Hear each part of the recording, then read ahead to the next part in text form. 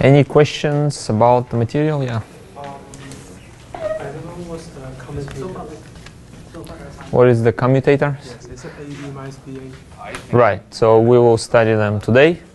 They will have. They actually will have significant meaning for measurement process. Okay, but I haven't explained that material yet, so I just posted the lecture notes because I was asked to post the notes beforehand, right? So that's what I did, so that you will be, I guess, more comfortable with material. But there's no need to understand everything I posted because, well, we haven't looked at this yet. Did you look at the notes?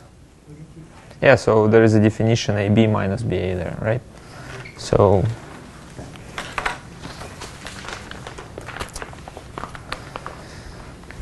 essentially the operators, they are objects that in contrast to numbers, like with numbers, if you multiply 5 by 3 and then subtract 3 by 5, you get 0, right? So that's something that we study in the primary school, that numbers, they commute. If you write that this expression is the same as 5 square, commas 3 square brackets, then this is so called commutator is 0 for numbers. But now if instead of numbers we put operators A and B, then turns out that A, B is not equal to B, A, generally. I haven't specified what A and B are. So some operators actually A, B equals to B, A. It's the same as in real life. If you do two operations, then you may have operations that are, well, it's just it's not important which order you go. And say, what would be the example? Well, say you prepare to have a tea, 5 o'clock tea, right? So you go get the dessert and you make a tea, right? So you can do it in a different order.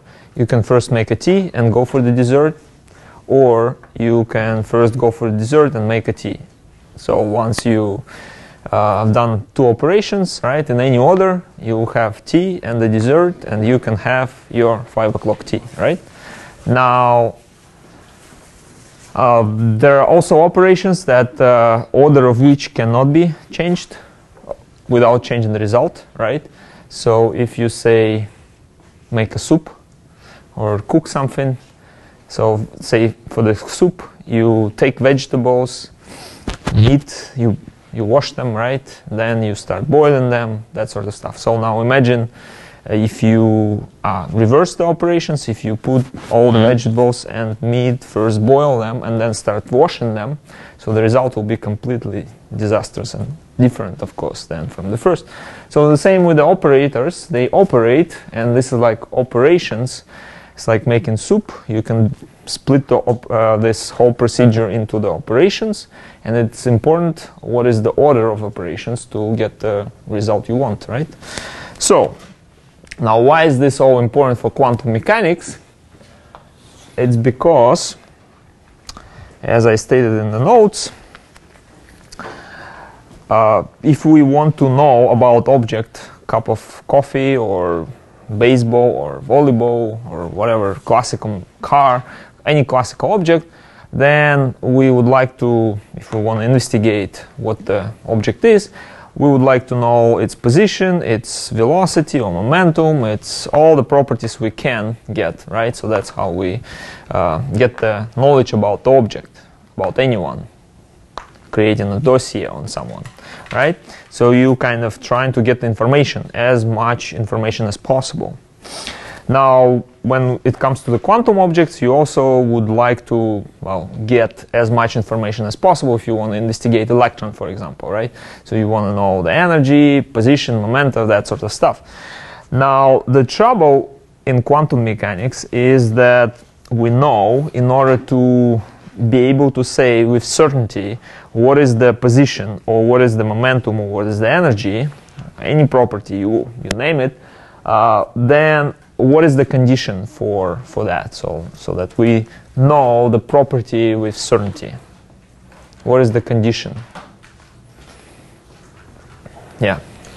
The operator of the property that you're looking at has to operate on the function so that it's the eigenfunction is the function is an eigenfunction of the operator. That's right, yeah. So that is very crucial point.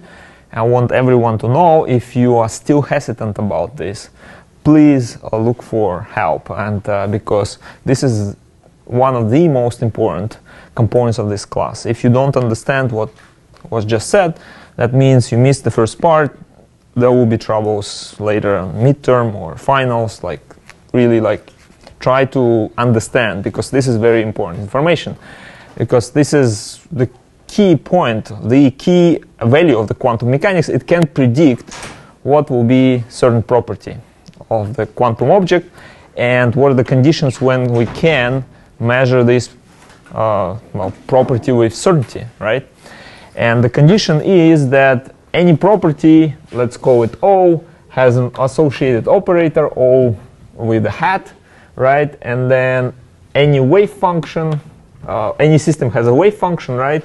And then the test we're making is whether the operator, when it operates on the wave function, gives us back constant multiplied by the same wave function. In other words, if you do this operation and you divide this by the wave function, you must get the constant, right? That just follows from this. If you don't get the constant, then that means the function that you are dealing with is not an eigenfunctional operator. That means what? If we measure, we still can measure property. That don't make mistake. We still can measure property. It's just what's going to be the result of that. So there's more than one possible result. Outcomes, right? So, and quantum mechanics can only predict the probabilities of those outcomes, and what are these outcomes will be. It just comes out of the eigenfunctions for that operator, right? And the outcomes of the measurements are always eigenfunctions of the operator, right? And the probabilities are given by the coefficient squared, and the coefficients are coming from the expansion of the function as a linear combination of eigenfunctions for the operator, right? So that's the whole scheme. That scheme, you should be really proficient at that scheme, because this is the key scheme for the predicting what will be the result of any measurement in quantum mechanics, right? All right, good. So now, today we will consider the case where we have more than one operators, or more than one property. Say if we have O1 and O2, right? And they, of course, will have O1 operator and O2 operator. Then the question is, if we have a wave function or the system with a wave function psi, when can we measure these properties and simultaneously have a certain answer or certain result of our measurement, right? So certain doesn't mean that we do measurement and we get a number, right? Certain means that if we have 100 identical systems and we do hundreds of measurements, they should all give us the same result, because they are done on the identical systems that are described by this wave function, right? So in classical mechanics, if we look at the same car or this identical copies of the car, identical means it has the same position, same momenta, and we measure position and momenta for 100 identical cars, or yeah, essentially copies of the same car, then we'll get the same result. That's in classical mechanics, no question there. In quantum mechanics, it all depends whether the wave function is eigenfunction of the operator or not. Because if it's not an eigenfunction of the operator, you can get 100 different results, right? According to this second scheme, right? When the function is not an eigenfunction of operator, then you get all these numbers which are possible with certain probabilities, and if you do hundreds of measurements, they may give you 100 different results. Now, if we are talking about two properties, again, the question is when do we get the certain result? And the obvious answer is when we have O1 psi divided by psi giving us eigenvalue, right? And at the same time, we have O2 acting on the psi divided by psi giving us lambda 2, right? So in other words, our function is an eigenfunction for two of those operators at the same time, right? So that's the condition. When we can measure with certainty properties corresponding to O1 and O2, you can think of them, if you want example, say O1 can be position and O2 can be momentum, right? And if you want to measure position and momentum, your wave function must be eigenfunction of the position operator and at the same time eigenfunction of the momentum operator, right? And today we will see that whether this is true or not depends on the commutators of two operators, right? So the commutator of O1, O2, whether it's zero or not, will define whether this is true or not. Okay, and go kind of giving you out the result right away. I can say that if the commutator of two operators is 0, then there is a chance that the wave function that you are dealing with can be an eigenfunction of two operators at the same time. If the operators do not commute, or in other words, if the commutator is non-zero, then there is no way the wave function that you are dealing with is an eigenfunction of two operators at the same time. Okay, that's why these commutators are so important for the measurement process of two or more operators, because you can generalize this to more than two operators, to say 10 operators. Then the question whether you can find a wave function that is eigenfunction of all 10 operators boils down to whether all possible commutators of all 10 operators, so like what, 10 times 9 divided by, well, 45 pairs essentially, right? So 45 pairs of operators will be 0, right? In that condition, you have a chance that the wave function is an eigenfunction of all operators at the same time. Okay? So commutators are important, and they're important because they will tell us whether we can measure two properties at the same time, right? Just by looking at operators. And this is relatively easy to calculate, this commutator, right? Now, in order to illustrate this, let's just do a very simple example. And the example will be O1 is almost like momentum, but with all these unnecessary constants. Let's say O1 is derivative, and O2 is x squared, right? So essentially, O1 acting on the function of x will differentiate function of x, right? O2, when it acts on the function of x, will multiply it by x squared, right? And the question is, all right, so what is the commutator of O1, O2? Now you can try to just formulate O1, O2 minus O2, O1 and figure out what will be the commutator. But my suggestion is always to use a function, because the commutator O1, O2 is actually also an operator, right? We can call it O3 or any other letter, doesn't really matter. But the point here is that commutator of two operators is a still operator, because what we do, we operate O1, O2, and then on some function, essentially, right? It's an operator that acts on some function. And the question is,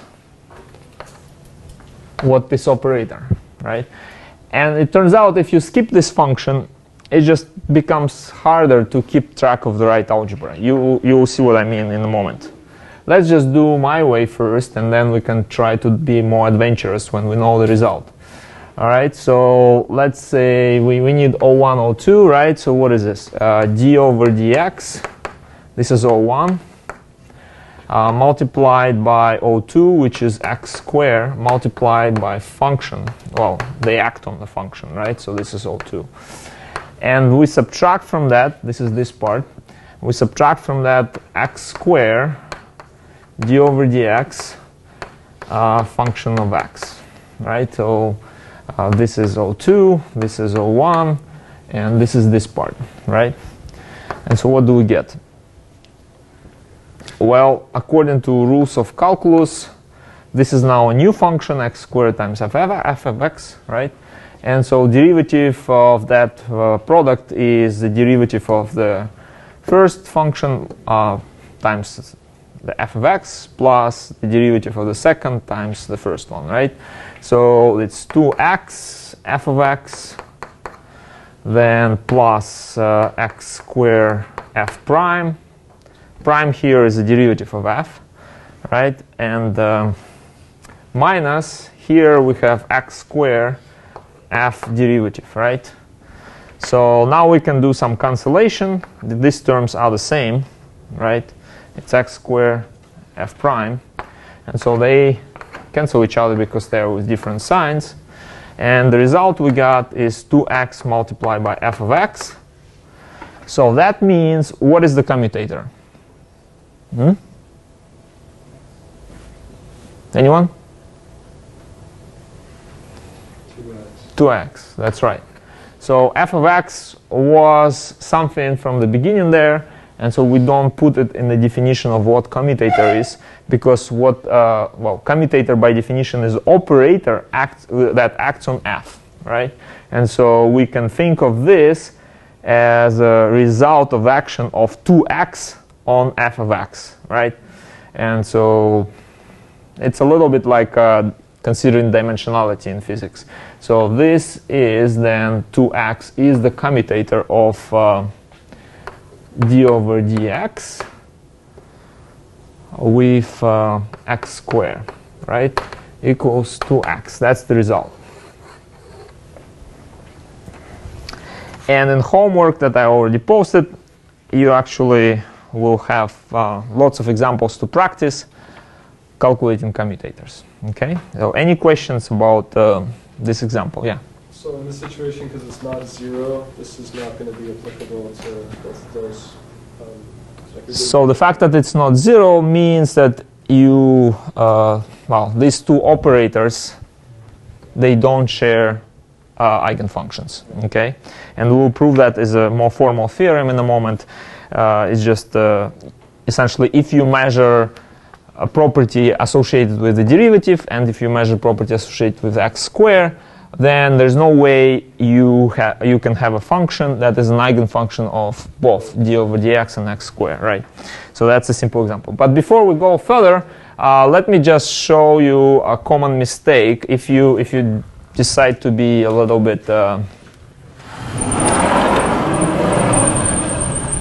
say faster, and you decide to skip the f there and just consider the commutator, right? So d over dx, x squared, right? So what is it? And we just do d over dx x squared minus x squared d over dx, and we won't put any function. Then naturally d over dx differentiate the x squared, right? And the result similarly may be 2x minus x squared d over dx, right? What we forgot in this derivation is that actually d over dx acts on x squared and acts on whatever is following x squared. Okay, so that was harder to forget if you have an f function. Okay, so this is a wrong answer, of course. because the mistake here is that we acted on with d over dx on x squared, but we didn't leave d over dx acting on whatever is following x squared, because x squared is just an operator, right? So there is a function. You, of course, can try to do all this mental algebra accurately. It's just my suggestion would be to, to put the function instead, because you can potentially just do this part carefully with 2x plus not forgetting about the d over dx. It kind of goes through and appears on this side, and then you will get d over dx from there, and then cancellation, you get the right result even without function. But for that you need to remember that d over dx acts not only on x, not only on any functional part, but goes further than that, right? So it's easier just to put a function. That's the bottom line. Okay. Now there is a now more physical example. If we have momentum and position, example 2, right?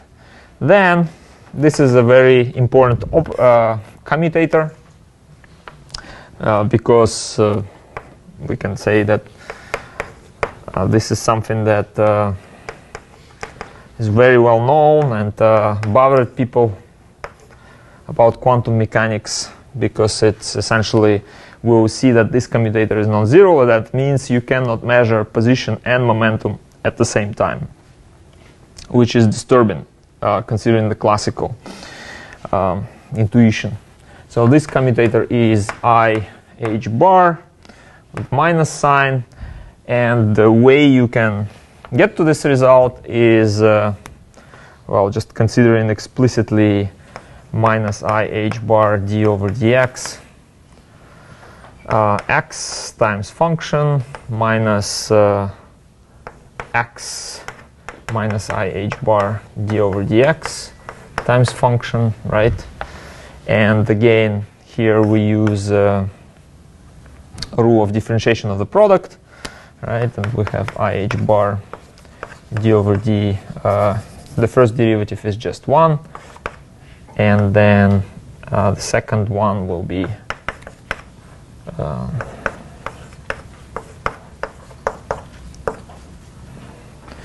two minuses gives us plus.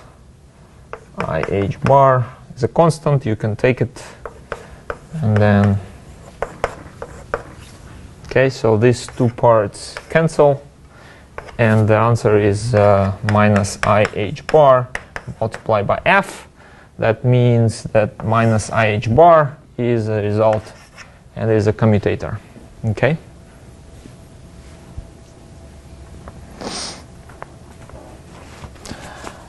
One thing to remember is that if you have a commutator of A and B, right, then it's minus commutator of B and A. So that means if you, instead of commutator of Px, consider commutator of xp, then it will be, instead of minus I h bar, I h bar.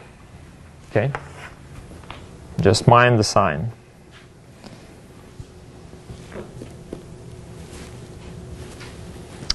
Okay, now one actually, exciting theorem. We'll go two ways. So the theorem is essentially says that if two operators commute, then they have a common system of eigenfunctions. And also, if two operators have a common system of eigenfunctions, they commute. So in a more mathematical language, I guess you can say that only if and only if two operators commute, they have the same system of eigenfunction. Yeah. Now, does that have to mean all of the eigenfunctions have to commute, or just one? Eigenfunctions always commute. Yeah. But, let me rephrase the question. Yeah. So you're saying that, yeah, if two operators have, you basically have an operator times a function, gives you an eigen, and you find it as an eigenfunction. Another operator tells you, if you multiply it by the exact same function, it will give you an eigenfunction as well. But that's the only function out of a whole wide range of functions possible. No, that's not what theorem says. Okay. Okay, so what theorem says is that if two operators commute, if say A and B commute, right? So this is the first. Let's split it. There is a first part and the second part, and I will start with the second to prove because it's easier. But let me formulate the first one, the first part. So if two operators commute, that means there exists a system of eigenfunctions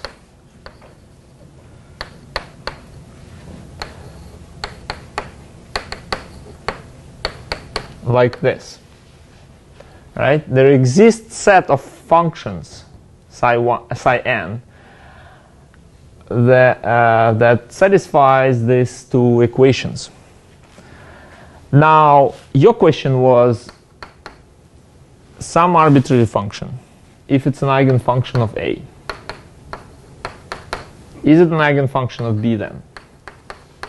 Yeah, and then say there's a completely And the answer is no. It's not necessarily the case. Okay. Although there is a high chance that this is true, but I'll show you the example where it's not true. Okay. And it is related to the degenerate case where essentially this eigenfunction of A can be actually can be represented by the eigenfunctions of A, which correspond to the same, two eigenfunctions of A corresponding to the same eigenvalue, right? So arbitrary function psi, which is an eigenfunction of A, not necessarily an eigenfunction of B. This is not what theorem says. Theorem says that there is a system, the complete set, if we are talking about observables, which needs to be chosen. And that set will be a simultaneous eigenfunctions of A and B. But arbitrary function, which is an eigenfunction of A, may not be an eigenfunction of B because of that choice you need somewhere to make if the sum of eigenvalues are degenerate. So this is a little bit more complicated situation, and I will illustrate it so you will understand what I mean. But just take it literally, what I say, and be careful with words. So essentially, the statement is if two operators commute, that means they're like in mathematical language. There's this symbol that says that there exists a set of eigenfunctions, so that this is true, right? Also, another point here is that eigenvalues they can be of course different, right? Because they are coming from different operators. There exists a set which is an eigenset for two operators at the same time. Now the second part of the theorem is the same statement but in the opposite direction, which says that if there exists such set, if we start with this, let's say we have a set of functions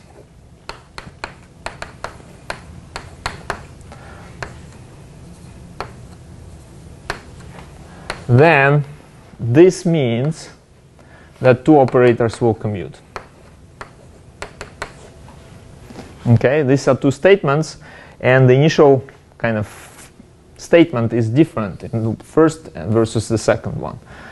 Essentially, if A is correct, then B, and here it's if B correct, then A. So that means these two, like as a conclusion, if when we prove both of these statements, that means actually the commutator condition is equivalent fully to the condition that there is a set of eigenfunctions.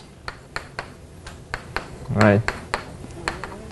It's essentially, in math, they talk about sufficient and necessary conditions. If we prove this, that means that having the commutators being 0 is necessary for having the eigenstates. And then but not sufficient. And this is the opposite. So it is sufficient to have eigenfunctions, so for the two operators to commute. Okay, so let's start with the second because it's much easier. It turns out that if you have a set of eigenfunctions for two operators, then they will necessarily commute. Sorry. Yeah. So if they don't commute, then that means there's no set of eigenfunctions. That's right. Okay. Right. There is only in the condition when they commute, there will be a set. Okay, but you in some situations this set is obvious. In some situations this set requires some choices. Okay. And that second case, more complicated case, is when there are degenerate eigenvalues. And we will talk about that. In the case of kinetic energy and momentum, it turns out that sometimes, yeah, you need to be more careful. Anyway, so let's start with simple. What does it mean that A, B, so we're talking about the second case first. Okay, so we have a set of eigenfunctions, and we want to prove that A and B, the commutator is 0. That's what we want to prove. But what does this mean? That means that AB commutator is an operator where if you put any random function f, what do you get? You get BA. Right, so if this is true, then what will be the result for any function f? 0, right? So all we need to prove this is that if we take any random function f and we act with the commutator, the result will be 0. Okay? So if we prove this, that necessarily will mean that AB commutator is 0, because we will not restrict what our f function. We won't say, okay, f is x squared. Let's prove it. No, we're gonna keep f completely arbitrary. Any function you like, and the proof will work. So now for any function f, what is true is that we can expand it in the linear combination of eigenfunctions, the one that we have, which are eigenfunctions for A and B simultaneously. Right? We're talking about observables, and they always have this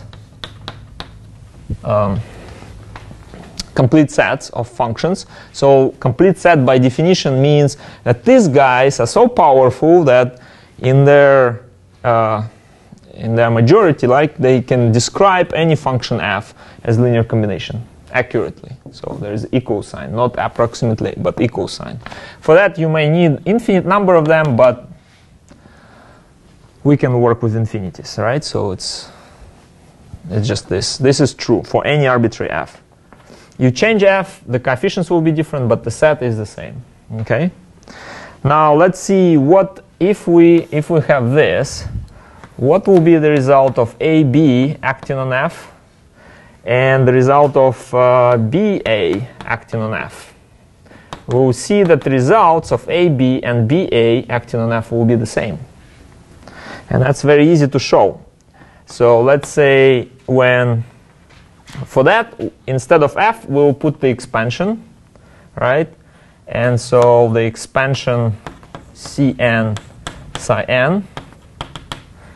And then we'll act with B first on psi n. We know how B acts on psi n. It creates it kind of adds the coefficient, right? So it adds this Bn. And then we act with A operator, right? So these are all operators. Sometimes I forget to put the heads, right? So A acts on the, well, it will skip the coefficients because those are numbers. A mainly acts on the function, right?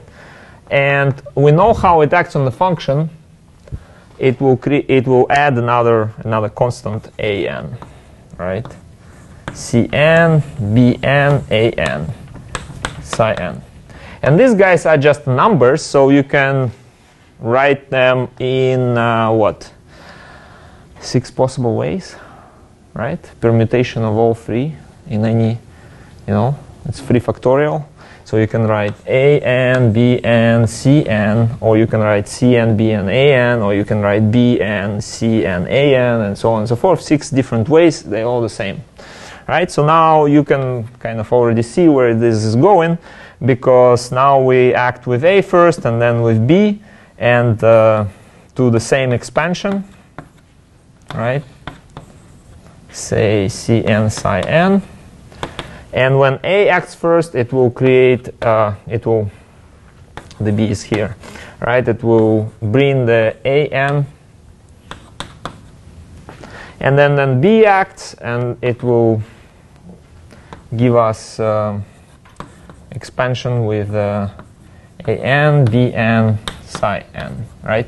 But this and this, they're exactly the same, because we're talking about numbers and functions, and we can permute them in multiplication in any way we want, right? So we proved that AB of f and BA of f, they're exactly the same. So if you subtract AB from BA, you get 0, right? So we proved this, and that means we proved this.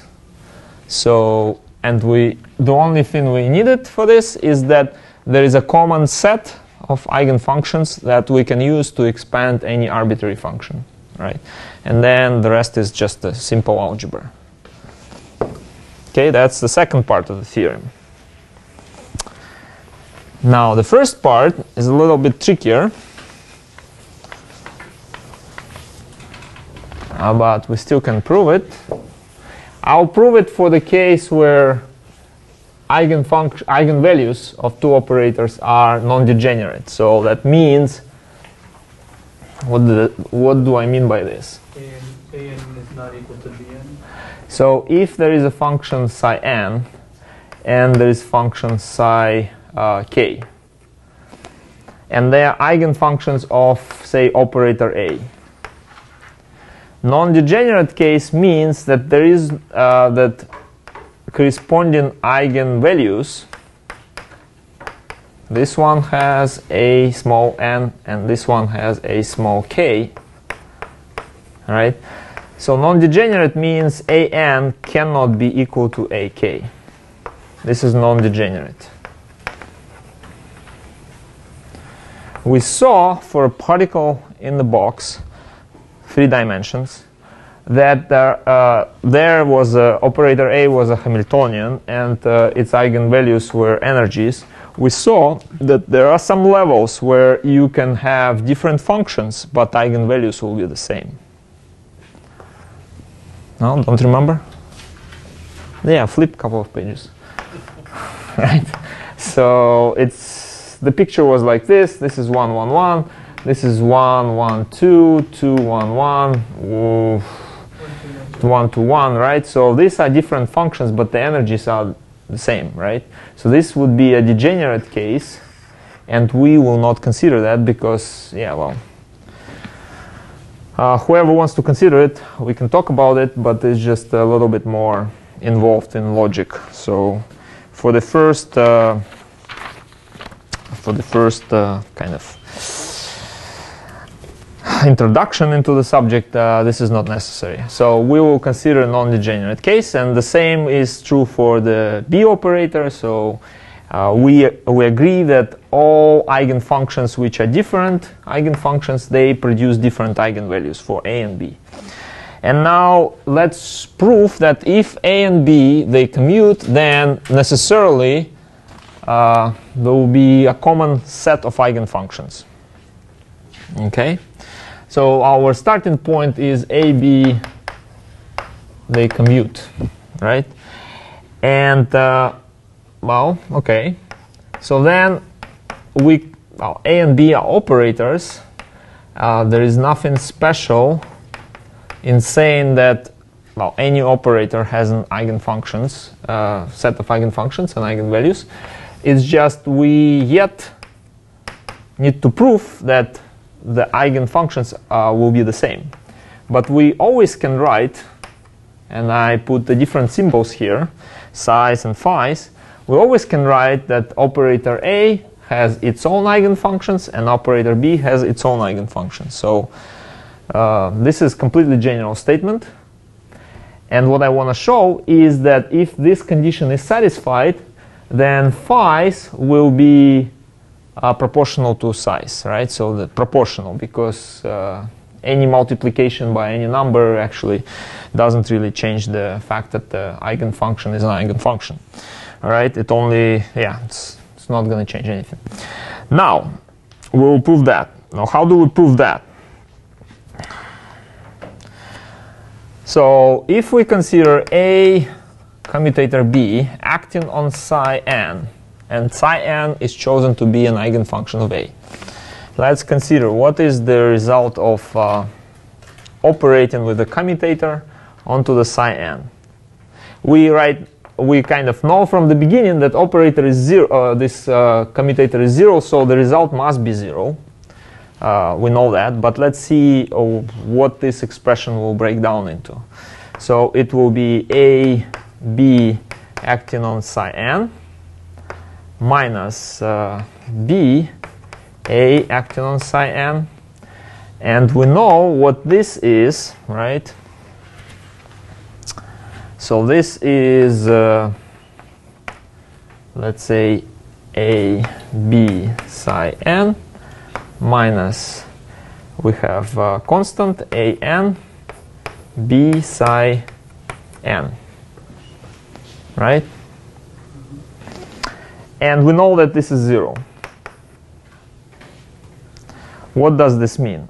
It actually means that if we think now about B psi n as a function, right? So that function is an eigenfunction of A operator again, with the eigenvalue which is exactly the same as the original eigenvalue of the original function psi n.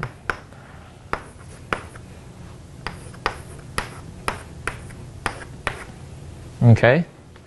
So what does that mean? We had a condition of non-degeneracy, so that means we have function psi n and we have function B psi n. And those two functions give the same eigenvalue for the A. Well, they must be the same, up to a constant. Right? So what does this mean is that it means that B, when it acts on psi n, gives us some constant times psi n. Well, this constant can be moved. Huh? It's 1 over, well... Yeah, well, 1 over constant is a constant, right? So I just probably better to put it here, right? So to skip the step. And so that's what we got, essentially, from this condition. And the condition that A only has one eigenfunction corresponding to one eigenvalue, right? So we got the result that says that, oh, psi n actually is an eigenfunction of B as well, because this is the condition like this one, right? We act with B on a function and we get the same function times constant. So now we will call this constant Bn. And we got essentially the equation from here is that the B acting on psi n gives us Bn psi n. And that means since this is essentially mean that the psi n's are the same as phi n's. They are the same. Okay? So that concludes the theorem and shows that if your two operators commute, then the system of eigenfunctions will be the same. All right? Sorry. Yeah. Why can't the an equal to bn, or why do you have to have the case of non-degeneracy? Because you just said there the constant is equal to bn, right? Oh, okay, but the constant is 1 over an.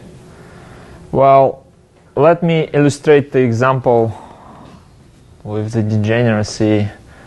Just kind of explain the answer to your question with an example. So let's consider kinetic energy and momentum operator. Okay.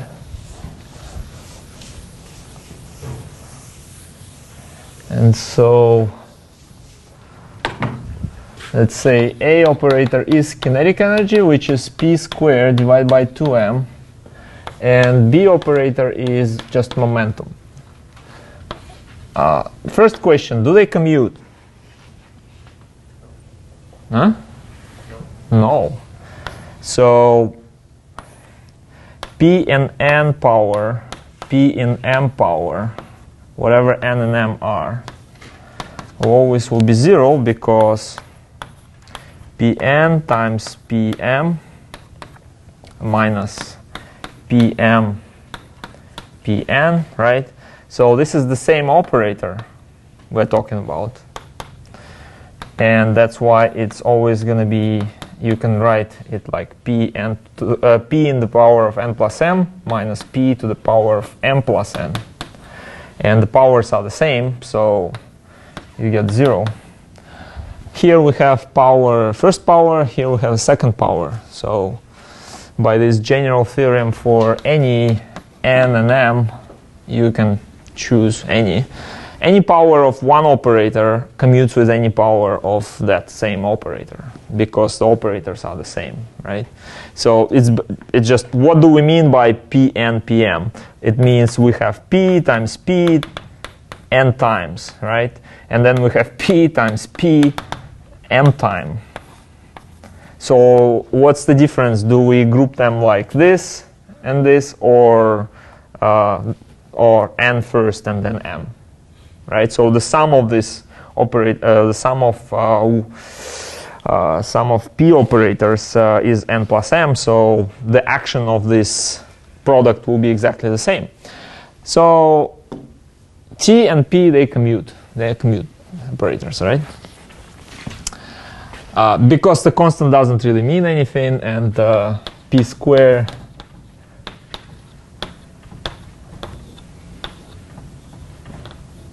right, so this is 0. So according to our theorem, there is a common set of eigenfunctions, right? And now I will show that, let me take an eigenfunction of the t operator, special one. Say we already know this will work, npx divided by, I think, 2, so that we won't have any kind of normalization factor, right? So normalization is square root of 2 divided by L, and if L is 2, then there is no normalization, it's 1, right? So very convenient. So the functions are defined at the range between 0 and 2, and they are like this. So this type of functions, they are this kind of particle in the box functions. T operates on them. We know what the result will be is n squared pi squared h bar squared divided by 2m. L squared is 2 squared is 4. So we have this type of result, right? Sine function n pi x divided by 2. Okay? So this is an example, a valid example of eigenfunction for the t. Now, is it an eigenfunction for the p? According to theorem, it should be, right? But you can easily see that it's not, because p is minus I h bar d over dx, right? So you differentiate sine function, you get cosine function. So this is not an eigenfunction of the p, but it's an eigenfunction of t, but they commute, so what's going on? Quantum mechanics.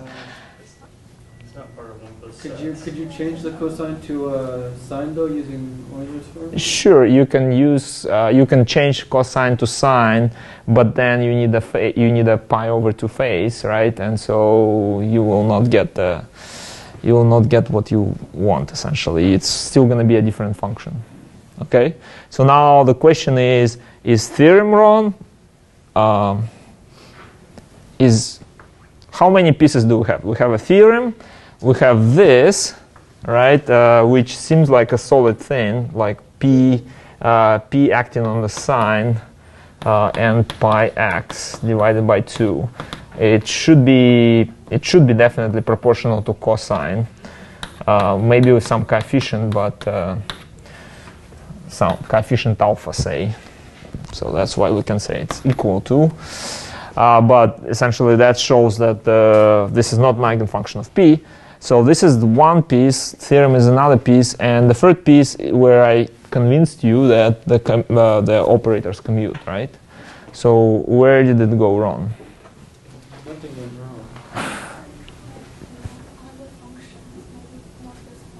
That's right. So that is actually the crucial observation, that the theorem says that there is a set of functions which is common for two operators. It doesn't say that you pick any function which is an eigenfunction of one operator, it will be an eigenfunction of another operator, right? And so that magic set in this case would be the exponents, actually. These exponents, if you differentiate them, they will be an eigenfunctions of P. And if you double differentiate them, they will be eigenfunctions of T. It's just the sine function is a special case where we take two exponents at the same time. And the sine is, according to the earlier expression, is something like this. This is equal to sine of kx, right? So what happened here, I combined two eigenfunctions. And that was fine for t. Why? Because the eigenvalues are formed for t as k squared. And one k is positive k, another k is negative k. So the square doesn't care really, right? So you can combine these two eigenfunctions. And so in reality, there is this k square eigenvalue that the corresponding eigenfunctions, they span the whole two-dimensional subspace, which is formed by any possible linear. If you have any possible linear combination of two functions, it's still an eigenfunction of t squared, because t squared doesn't care whether it's a k squared or minus k squared, right? So any linear combination of these two functions will be an eigenfunction of t, but it doesn't work for p. So you see the degeneracy that we got in one operator screws up the eigenfunctionness of the another operator, right? Because of the degeneracy, I was able to come up with a function which is an eigenfunction of one operator, and it's not an eigenfunction of another operator. So then you need to make a right choice so that I can choose the same set for two operators at the same time. And the right choice would be pick the exponents instead of linear combinations of exponents. So could you make a rule if either of the operators have only differentiate only one, so it's d over dx, not d squared over dx, then you would always use a function with e in it? Well, the problem with making such rules is that if the exponents are not convenient functions for, say, if you have boundary conditions, right? Then they may not work because we need that the function is decaying, say, at the boundaries of blocks, right? And the exponents, they just go in a certain way, and that may not work. But the whole point here is that this non-degeneracy condition, if your operators are non-degenerate in the sense that they have a system of eigenfunctions which all non-degenerate, so one eigenvalue, one function corresponding to that, then it's pretty much straightforward to show that if you have some eigenfunction of one operator, it will be eigenfunction of another operator. There's no ambiguity here. Whenever you start having degeneracies, there are choices you can make within that degenerate subspace for one operator, which may end up being not eigenfunction for another. All right, so that's why the theorem, the more general theorem, says you can always find such eigenfunctions, which will be eigenfunctions of both operators. Find is the keyword here, but not arbitrary eigenfunction of one operator will be eigenfunction of another operator. So there is a subtlety here, right? And the more extended proof would be to show that there is always a choice you can make within the degenerate subspace, so that there is always possibility that you can find such set of eigenfunctions which will be common, even in the degenerate situation. But for a non-degenerate is very straightforward. Okay. All right. Any more questions? Yes, we are kind of running out of time. Yeah. Contrast one more time the difference between degenerative and non-degenerative. So for essentially this is non-degenerate case where if you have two eigenfunctions which are different. Here we start with the fact that psi n is different from psi k, right? So two different eigenfunctions for the same operator A. Necessarily they should give two different eigenvalues. A n cannot be equal to a k, right? So that is non-degenerate case. In the kinetic energy operator case, for t, if you start with this function, ikx, or you start with a function which is exponent of minus ikx, these are two different functions. But because t, when it acts on them, it doubly differentiates, so it always will end up with the eigenvalue which is k squared, proportional to k. So then this condition will not be satisfied, that the eigenvalues are different for two functions which are different. So that is a degenerate case. Okay, so two different functions must have two different eigenvalues for non-degenerate case. And if the case is degenerate, then they may have the same eigenvalue. And the particle in a three-dimensional box was another example where we had different functions but the same energies, essentially. A whole bunch of them. Okay, yeah, so those energy levels would be considered degenerate. That's right. Okay. Yeah, so and then how many of the same energy, that's the degeneracy. That's the number that you sometimes may be asked. Yeah. Higher and higher, these numbers are just getting Right, right. Okay. We're not going to see this on the midterm, right? Apart from maybe the No, not much of that. The proofs I usually don't ask, but what you may be asked is like, okay, here are two operators. Can they possibly have the same? Or if we measure, can we get the same? Well, can we get with a certainty results of the measurements for both? Right. But I'll give you examples of the midterms. Yeah. Okay, so you'll be able to work out. Okay, good.